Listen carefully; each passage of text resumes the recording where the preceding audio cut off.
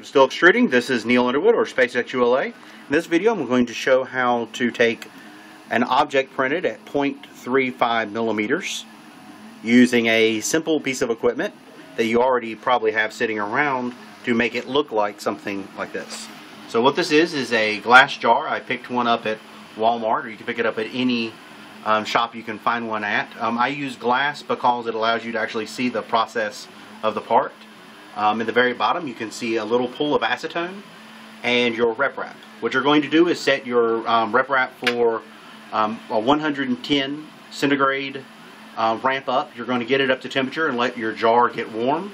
Once your jar gets warm, you'll probably drop it back down to 90 centigrade to hold the all the acetone in vapor.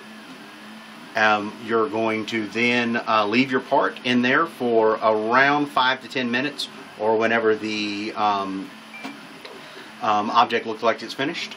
So to give you an idea of what this does, this is a squirrel printed at 0.1 millimeters. So this is pretty much the gold standard as far as layer heights. 0.1 millimeters is what the replicator and a lot of the other high-end rep wraps will do. And this is what one of these looks like when the process is done. So as you can tell, it's been completely smoothed out. It actually looks quite injection molded.